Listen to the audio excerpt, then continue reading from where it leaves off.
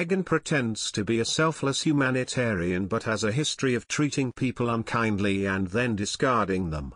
She abandoned her poor, sick father when he nearly died of a heart attack, then vowed to never let him see his own grandchild. She abandoned most of her family members after becoming famous, arguably abandoned/was very cruel to her first husband, was reportedly a bully in college. Her co-workers said she was abusive to staff and she refused to help her own family members out of homelessness and poverty.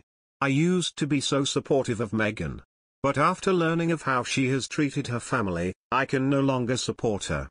Here is a short list of why Meghan Markle is not the humanitarian she pretends to be.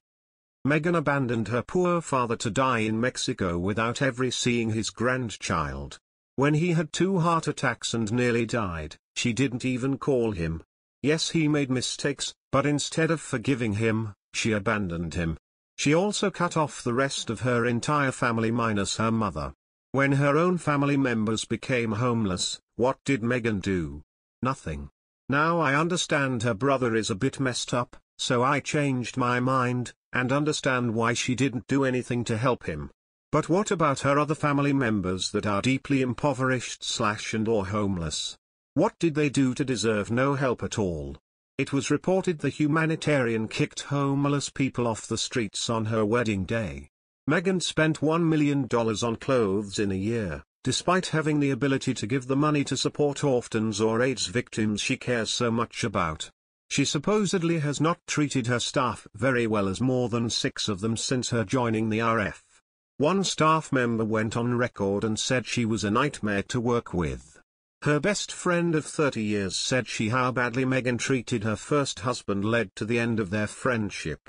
She preaches about ending global poverty and equality while spending more than $1 million on clothes in a year and living in a mansion. She ditched her dog before coming to London. A former friend of hers said Meghan was looking for a famous English man to date before she met Prince Harry. Meghan also lies a lot.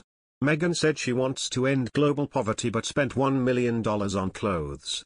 Meghan is an eco-warrior, but flies private jets. Meghan preaches about kindness, but didn't bother to call her own dad who nearly died of 2 heart attacks. Meghan preaches about mental health, but ditched several good family members after becoming famous. Meghan says she wants to empower women, but got her job from her uncle, her boyfriend and husband.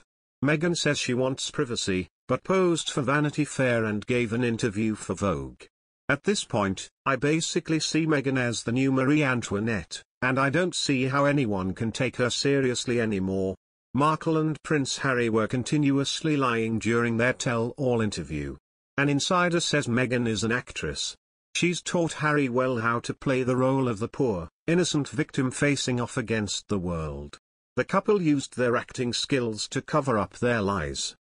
Meghan Markle and Prince Harry would net $500 million from the interview. But it never exactly explained where that money would come from. Markle a monster and christened Prince Harry henpecked. A monster and